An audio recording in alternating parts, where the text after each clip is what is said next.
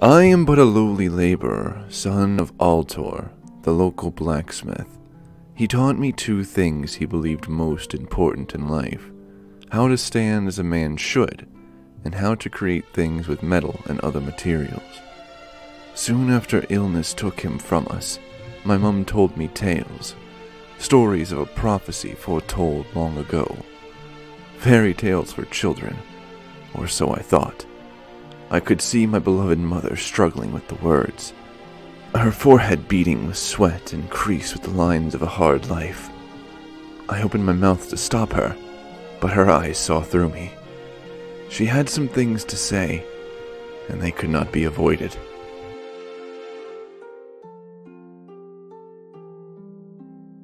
Please, Mother, tell me. I am ready to hear whatever you have to say. Oh, child, so many times he wanted to talk to you, share with you the truth. I only wish he had done so. So now, it falls to me. Mum, go ahead. It's what Father would have wanted.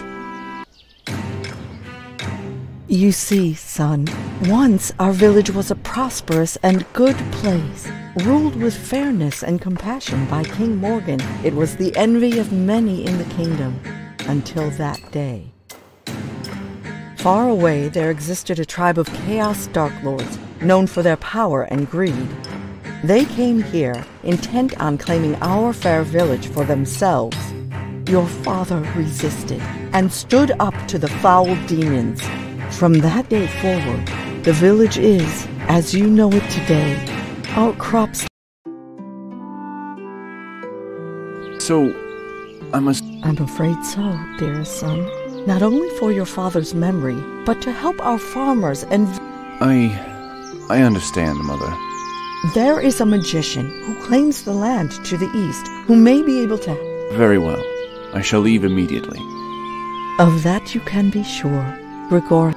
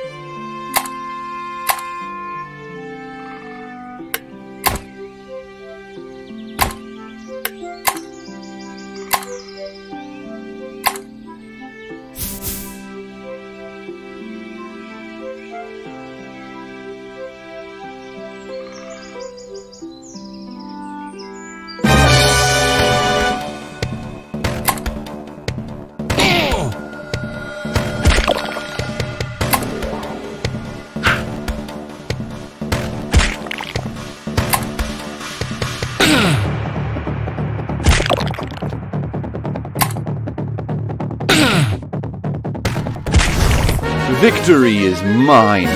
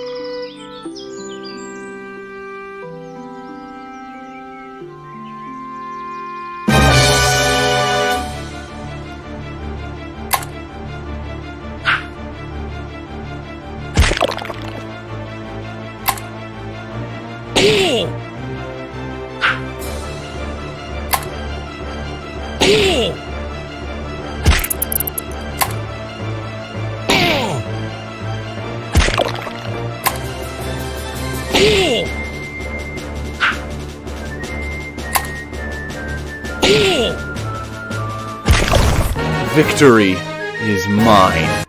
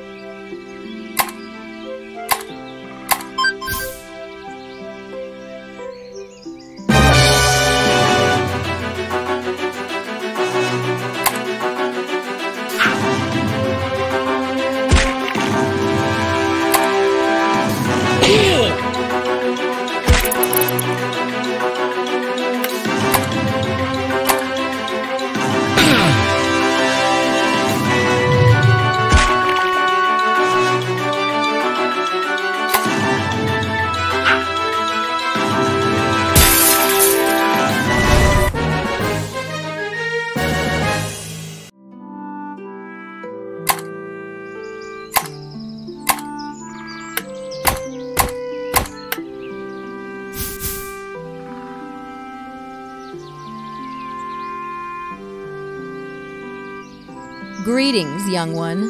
Alas, I am desiring to join what... You sound very capable. I see, friend. I can indeed help you, much more so than the fool to the east of me, with his parlor tricks. Fine. Hello, I am Zirin. I trained with the finest mages in all of the realm. I am... Talking isn't a requirement. I do not possess the arrogance of the woman to the west of me.